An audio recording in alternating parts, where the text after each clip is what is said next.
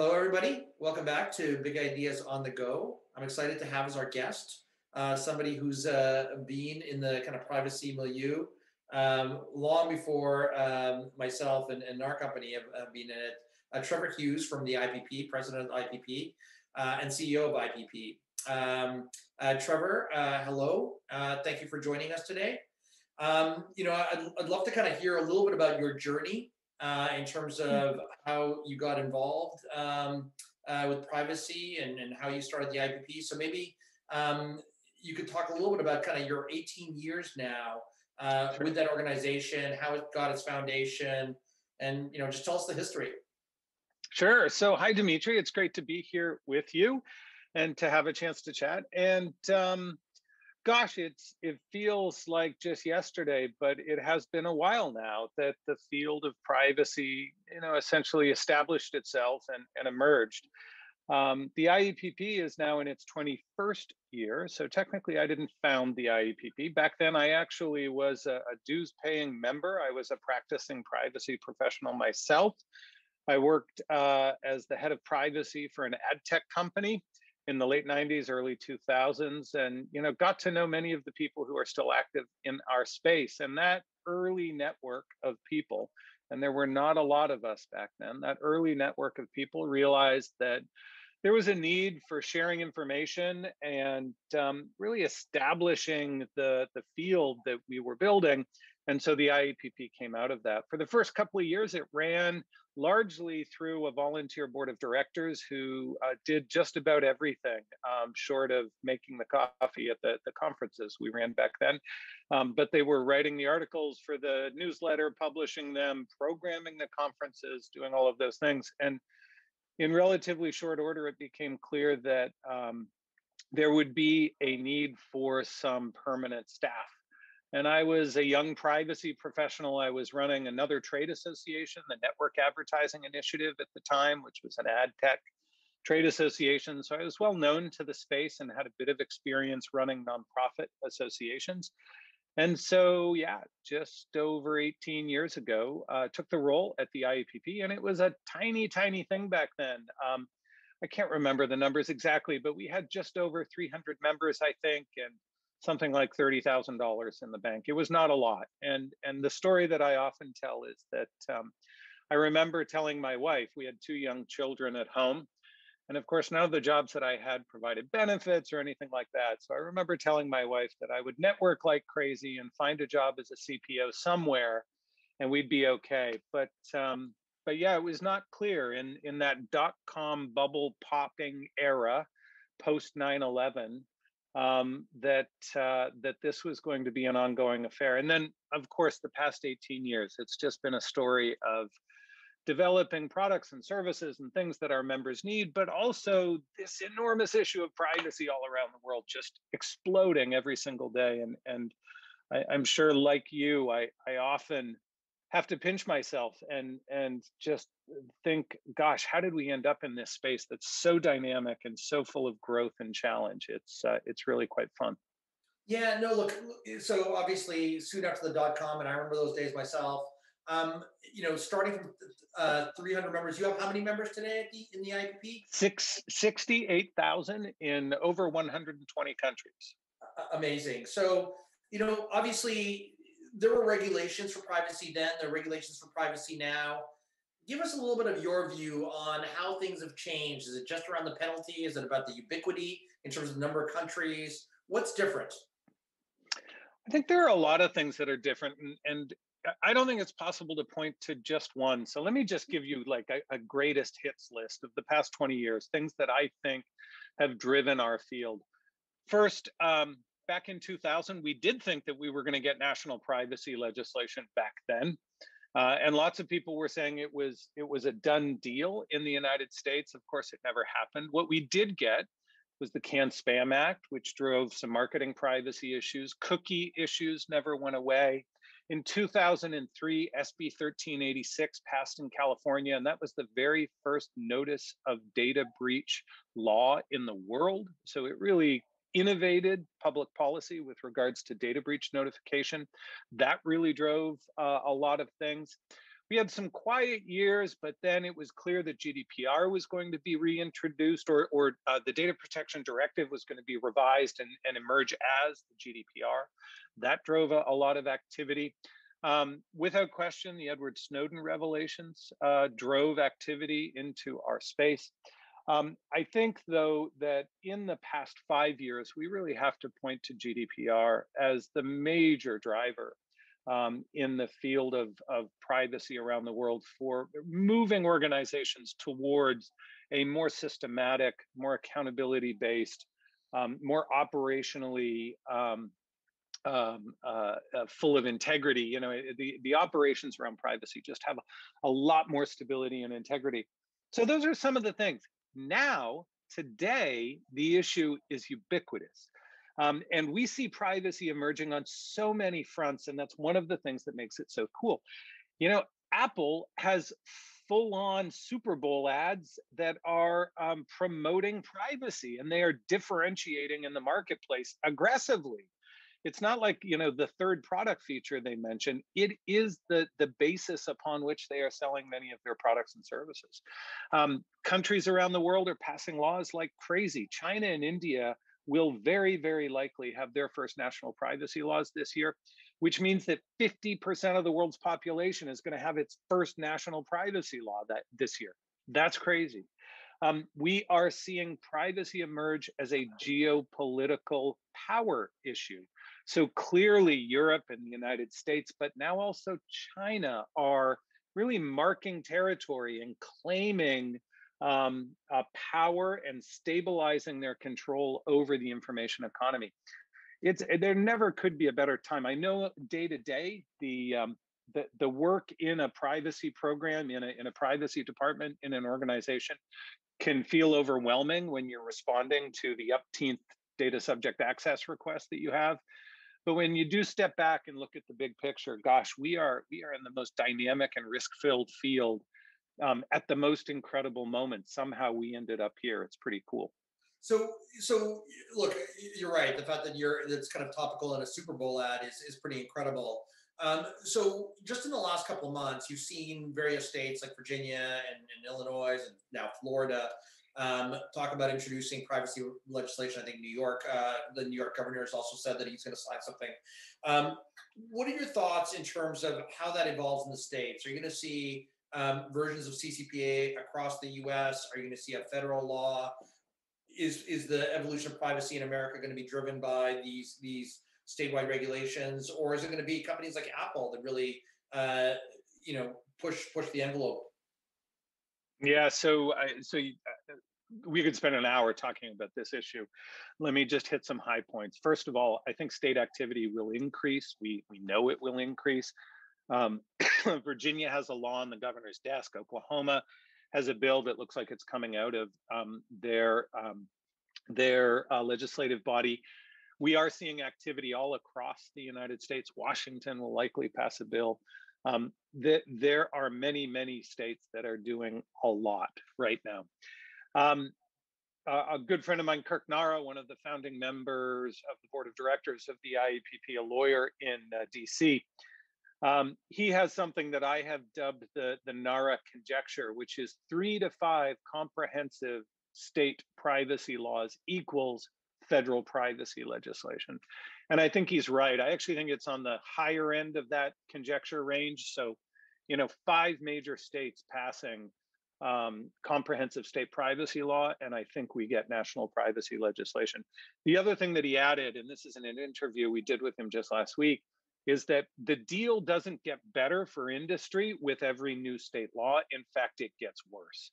And so in terms of industry being willing to accept things like more limited preemption, private causes of action, other things like that, the negotiating hand for industry and those who are trying to push back on those kinds of ideas, their hand gets worse and worse the more state laws we receive.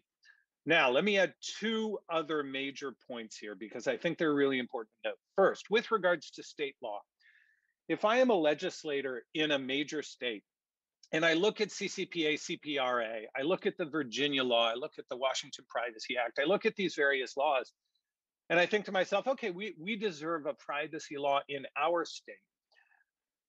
there is very little incentive for that state legislator to just photocopy CPRA and put it into his or her own state law. In fact, the incentive that exists in order to have industry pay attention to what your law is doing is to make it a little bit different, to somehow say, look, the people of my great state are different and they care about privacy in a different way. So therefore, we're going to do things our own way here in this state, and we're going to make things a little bit different. We have been down this road before. We know data breach legislation, almost 50 states have passed that now, and it looks different state to state to state to state. Email marketing legislation, anti-spam legislation prior to the Can-Spam Act looked different state to state to state to state.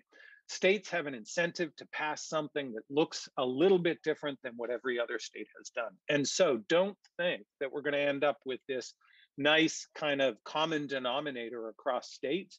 You're going to end up with a really complex patchwork quilt of state privacy laws. That's the first point. Second point, we are seeing the emergence of, and it's not even the emergence of, it's been around forever, but the power of platforms to drive privacy policy decisions is enormous.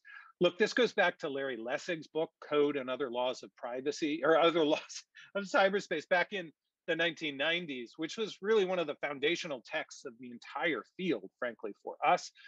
But if you look at browser controls, you look at platform controls, you look at the power of the operating systems on mobile devices and on desktop devices, those environments have an enormous amount of policy with regards to how data is managed in today's information economy.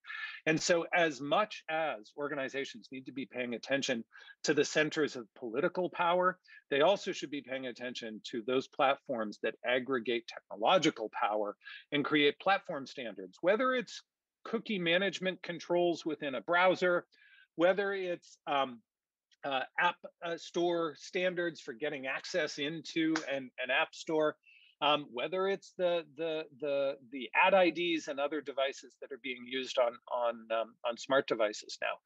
Those are enormously consequential with regards to privacy in today's world as well. So again, just an incredibly complex environment with so many moving parts and so many different interests at play. It certainly is, it can be overwhelming, I think, for many. And so, if you're an organization, a company, most of your members belong to some company, commercial entity. How are they supposed to look at kind of the diversity of legislation? Are there some common things, or how do they prepare themselves for the fact that they may see eventually 50 U.S. states with diverse privacy regulations? Maybe Yep. as at 10 or 9, there's a federal law. But again, how do they manage? Yeah, so look, I think it's different for every company, and so I don't want to answer for all companies, but I can tell you some of the things that we're seeing around the world. So first of all, most organizations start with a foundational compliance program. Many are using GDPR as that foundational base. Some, if they're US only, don't have any European intersection and little international intersection, maybe they use CCPA or CPRA, but you start somewhere. And GDPR, frankly, is a good place to start. And that is where many organizations start. Start with a foundational base. And then you derogate from there based on jurisdictions that you're in, risks that you're exposed to, and new laws and other issues that emerge. So, for example, if there is a do not sell button requirement and you're using GDPR as your base, well, you plug that into your broader program. So most organizations today start with the framework of a baseline. Often that's GDPR, but it can be other things as well. And then use derogations as they emerge around the world in various laws to help address their compliance program. Beyond that, though, you got to get help. You got to get help in a number of ways. First of all, you need smart people in the right places making good decisions. We've got 68,000 members. We're adding 1,000 members a month. We've still grown through the pandemic. Privacy is still driving enormous numbers of professionals into the world. And it's not because everyone thinks that privacy pros are trendy all of a sudden. It's because there's an enormous amount of work out there. And if there ever was a time to be an experienced privacy pro, your market value is going up and up and up. So we got to get people into the right places. And then I think perhaps most significantly, you got to get tools. And I'm not just saying this because I'm on your podcast, It's a but great you got to get, you got, you got to get tools. Back when I started in the field of privacy in the late 90s, we literally ran things off of email and Excel spreadsheets. Like we were creating charts and lists and sending emails back and forth to try and manage everything. That is absolute malpractice in today's world. You need a platform from which you can manage a sophisticated privacy program. It needs to be scalable based on the size of your organization, based on the international exposure of your organization, but you need the tools. So it's start with a framework, make sure you got good people in place, and make sure you give your people good tools to manage the program, and then you do the work. I have this saying that that I like, which is good faith is good business. And what it means for me is that you will never fully eliminate risk with privacy from your corporate balance sheet. So if you're looking at risk as an issue that you're trying to mitigate down towards zero, you're never going to get to zero. But good faith is good business. And most regulators around the world, most courts around the world are going to look very favorably upon those organizations that can show their homework, that can show that they made a good faith effort to address the issues, to address compliance, to address all of these things, and making appropriate investments in people and technology. That's a big part of that. Yeah, it sounds like organizations clearly have to. It's more than ample time for them to kind of again, be proactive and lean in, as they say. So that's Yep. great. So look, you've already predicted a few things for this year, right? I think 50% of the world is going to be covered by privacy legislation if you include China and India. We've talked a little bit about kind of the state laws that are kind of right at the cusp of getting passage. So where will we be in a year, and how do you think the next 5 years looks? Yeah. So I think the next year, let's extend it just a little bit, 18 months, 24 months. The next year to 2 years are going to be some of the most consequential ever in the history of privacy. Over the course of the next 5 years, I think we will see this go even more mainstream than it is today. When I look at prior fields which have emerged in the past 20, 30, 40 years, fields like information security, that growth curve is pretty clear, and we're about 15 years behind the information security field, but it has many millions of professionals all around the world. It has billions of dollars of investment into the technologies for managing information security.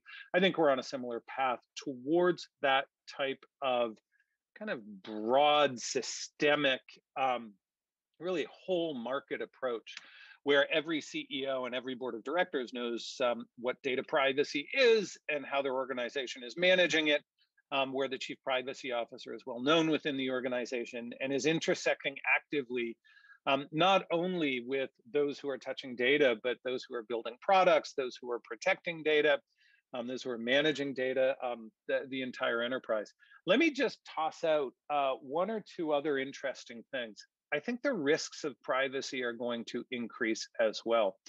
And it's not just fines under GDPR, although it is notable that the Wall Street Journal had an article this week where Helen Dixon, the Irish Data Protection Commissioner, said there is a strong pipeline of enforcement actions coming. And so, like, be aware, GDPR, it's not that the regulators were sort of sitting on their hands waiting. They've been working on cases, and those first rounds of waves are going to hit the shores of industry, I think, this year. But look at other innovative enforcement tools. So, for example, the FTC just last month introduced an idea, which I think we'll hear more of, which is disgorgement, where in an enforcement action in a privacy case, they said not only do you have to write a check to pay for a fine, but you also have to delete the data you collected inappropriately. You have to unwind your machine learning AI systems to a point prior to the introduction of that inappropriately collected data. You basically have to reset everything back to prior to your inappropriate collection or use of data.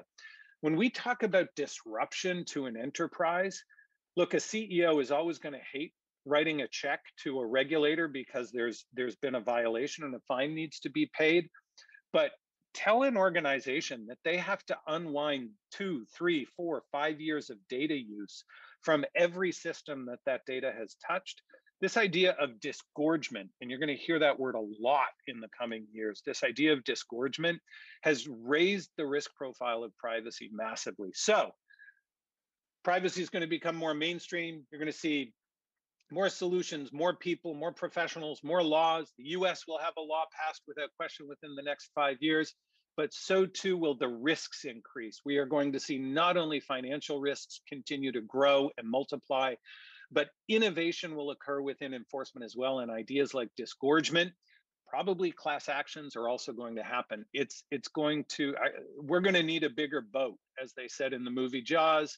We're going to be a much bigger field, and it is, depending on how you look at it, exciting times or really scary times coming towards us. Well, I can tell you that there's some investors that are probably going to be very reassured by everything you just said. So, look, I think they're interesting times, and clearly, I think having come from the security world and knowing how large and massive that investment is, and seeing the growth in privacy just in the short time I've been involved with BigID and IAPP as well, it's been pretty remarkable. And so I think lots of interesting things to happen. So Trevor, I do want to thank you again for joining us on this podcast. It's been terrific to have you as a guest. We've gotten to know each other over the past few years, and it's been terrific. I also want to thank all the listeners and everyone. I'd like to encourage you to subscribe to Big Ideas on the Go, and please leave reviews as always. Thank you again, Trevor. Hey, thanks, Dimitri. It was fun.